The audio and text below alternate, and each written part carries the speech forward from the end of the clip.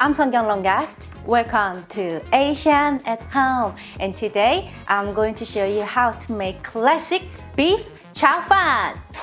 Haven't shared noodle recipe enough? Never! I don't know about you, but I prefer noodles over rice, so that's just me. If you're like me, give this video a thumbs up and comment down below, say hashtag I'm with you. Okay, so let's get started. First, we are going to marinate our beef. I'm using beef chuck, but you can use any cut of beef that you'd like to use. Just prepare 8 ounce and slice into 1/4 inch thick. Into the beef, add 1 teaspoon of light soy sauce, 1 teaspoon of shaoxing wine, Chinese cooking wine. I will put the link down below where you can find online, or you can just use dry sherry instead. 1 teaspoon of cornstarch. It will keep all the moisture of the beef. 1/4 teaspoon of baking soda. By now, you all know this is my secret, or all the Chinese restaurant secret, how to make their meat so succulent and tender and silky like texture. This is it, guys. This is the secrets, and I'm very sorry all the Chinese restaurant owners, but we've got to know too, right? Lastly, 1/8 teaspoon of white pepper. You can use a black pepper too if you want. Give it a good mix with chopstick, because this is Asian at home. Mix with chopstick, okay?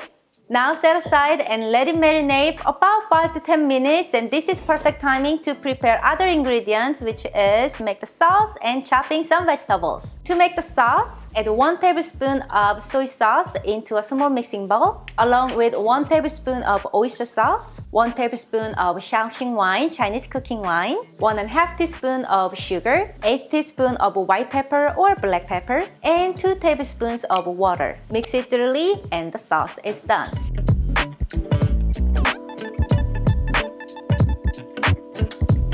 Set aside and let's chop up some vegetables. You will need about 2 to 3 cloves of garlic, finely chopped, around 1 ounce of ginger, also finely chopped, 4 ounces of Chinese garlic chive, cut into 1½ to 2 inch long pieces. Seonkyoung, is really hard to find garlic chive where I live. No worries, you can use green onion instead. Okay, that's totally fine. The last vegetable is 4 ounces of bean sprouts. Alright, everything is done. Let's talk about the noodles. Chow Fun is known for their succulent, tender, silky-like rice noodles. And if you're lucky enough, you can go to your local Asian grocery store and you can find these fresh Chow Fun noodles. If you cannot find the fresh Chow Fun noodles, no worries, I have a solution for you. So go ahead and get dried rice noodles, the widest dried rice noodles that you can get either online, obviously I'm gonna put the link down below, or at your regular grocery store Asian food section. And soak them in warm water for about 15 to 20 minutes. And this is like a pad thai cooking skill, but it also works for this recipe as well.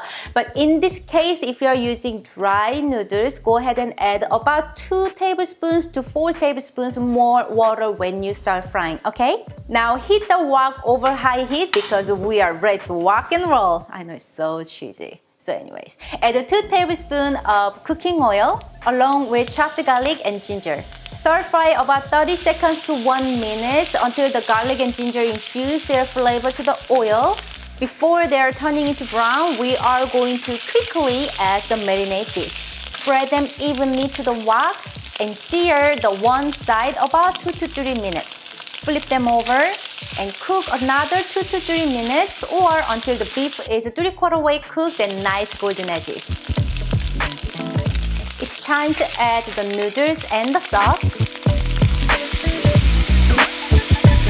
And toast and start fry away until noodles got softened and fully cooked and absorb all the delicious sauces.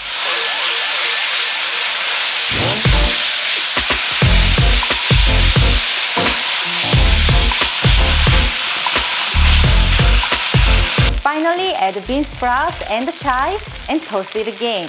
Do not toast more than 1 minute on the heat because you want the bean sprouts to still crunch and the garlic chive has still the nice green color. Remove from heat, transfer to a serving plate, and garnish it with some sesame seeds right on top. As always,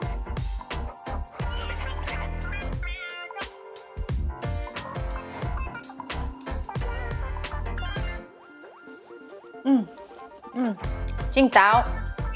Is that right? Qingdao. Qingdao. However you say it, the Chinese beer. I need a bottle of that right now.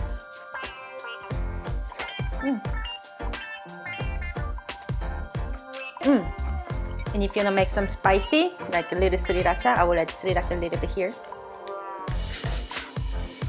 Oh, it's gonna be so good with some sriracha too. Sriracha, sriracha.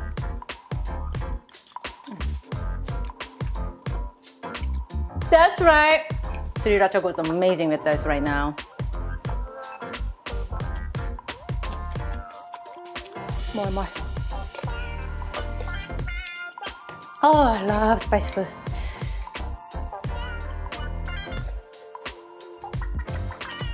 If you liked my beef chow fun recipe, please give me a thumbs up. And subscribe my channel for more inspirations and ideas of Asian home cooking. Thank you so much for watching me today. And remember, you can always cook Asian food at your house, making it easy and fun. I'm Seonkyoung and this is Asian at Home. And I'll see you next time.